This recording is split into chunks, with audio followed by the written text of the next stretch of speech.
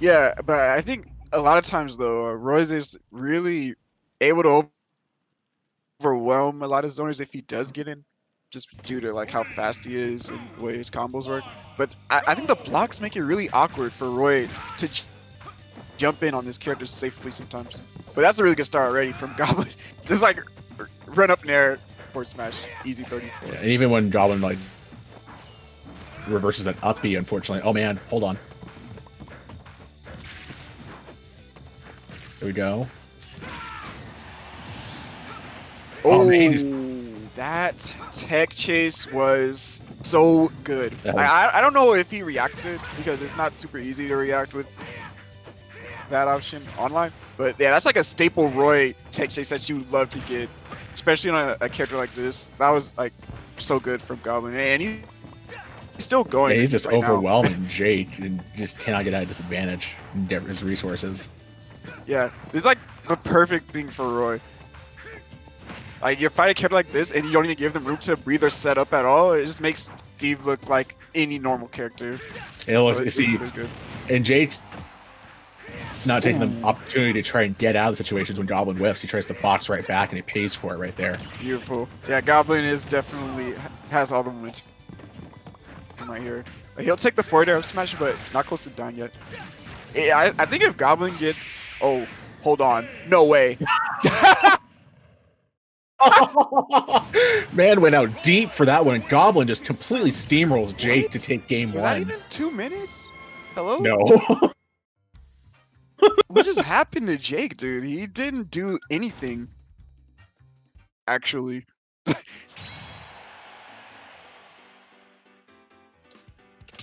He actually didn't do anything. He didn't set up any blocks. He didn't get really any materials. Like, the match started, Goblin hit him, and he just kept hitting him. Yeah, well, that's it. Hopefully Jake had enough time to take a deep breath and reset for game two. Oh yeah, he needs to get back in the game for sure. Like, if I'm Jake, I will just pretend that last match didn't happen at all. And they just ran right back to the same stage too. Okay. It was interesting because usually you're told not to go Town City against Roy. Yeah, he saw that last stock, especially Goblin got the platform carry with his combo and was able to kill him incredibly early because of it. So I'm actually surprised he's I can just go back here, but again. Nice. Yeah, I like the fair chase. Yeah, Jake was forced to burn so many resources just to get back on stage, and look, he's almost got Jake just completely off balance right now. That's the sign of a really good Roy player. Yeah, for sure. And I mean, a lot of people, before Cole started doing really well, just consider Goblin to be the best Roy player in general. So, all right, not super surprised to see him doing this well. Oh my goodness, double edge dance almost gonna be enough. Okay, Jake's going to the platform. Yep. Oh, we got the cart. Yeah. Get to the platform, get your materials, and then just enough to get that cart in play too, using the armor as well with the gold tracks. Very strong option, especially online. Okay, so this is pretty good for Jake. Oh, but the tech chase was so good for Goblin, man. Every time you're seeing that down to that high percent, he's so ready to follow up.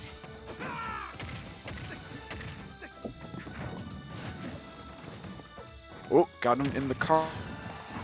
I was able to land the fair, but got the weak spot. Yeah, this is much better for Jake right now. Okay, at the ledge here. Yep, he's gonna use that down tilt. It's very effective off the ledge against Roy. Every time he's forced to go low, it's very hard for him to avoid that. Oh, there's the armor from the cart again. Yeah, Goblin, he definitely wants those jump in there combos because it just leads to so much. But with the armor of Steve's cart, he's just gonna eat through that.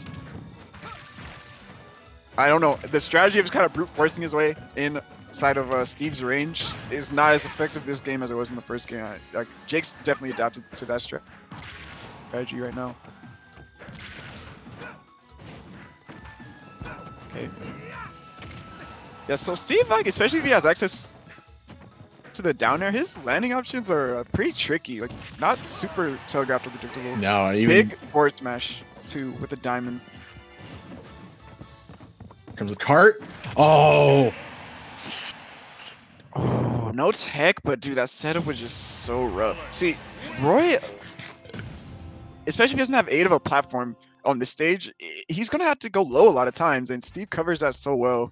Very, Yeah. very rough to deal with in that situation for Goblin. But I like that. I like that comeback from Jake. It shows a lot of if you can just get 3-stocked first game in like less than 2 minutes, and then you can win the next game no problem on the on the same exact stage. So yeah, let's see the counter pick here for Goblin. I don't know. He really seemed to like that stage, so I'm curious where he's gonna go now, if he even changes the stage.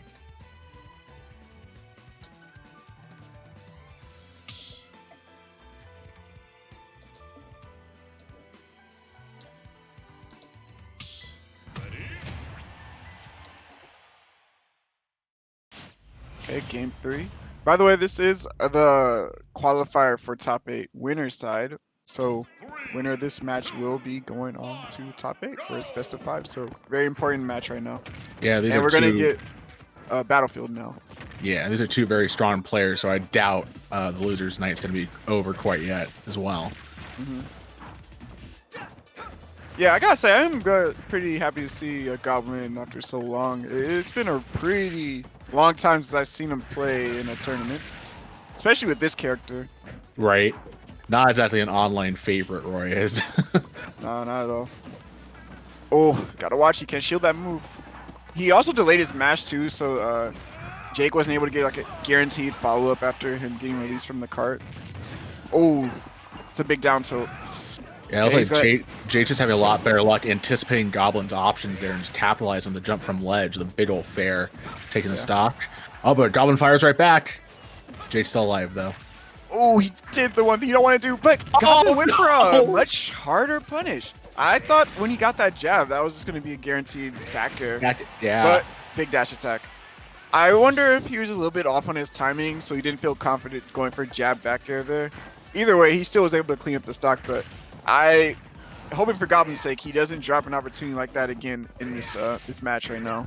Yeah, Jake might not give him a chance to capitalize on it again. Oh, Goblin barely avoiding the cart right there. Eats a back air from Jake. Yeah, these carts are catching Goblin's jump-ins very often.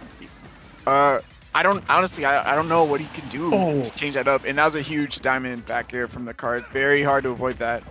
Oh, and this is scary. You don't want to be at low percent against Steve while he's hitting that up tilt. No, it's like a one-way to hit to 70. Yeah, like Jake didn't even get the combo and it still did 30% just from up tilt alone. Huge stock already. He has pretty much the win condition here, still having the diamond, very early kill potential right now. Honestly, he could potentially kill Roy at this percent. Goblin's got to do a lot to come back. Nice patience by Goblin to hold the shield there and back air, but Jake was able to take stage before he could get back.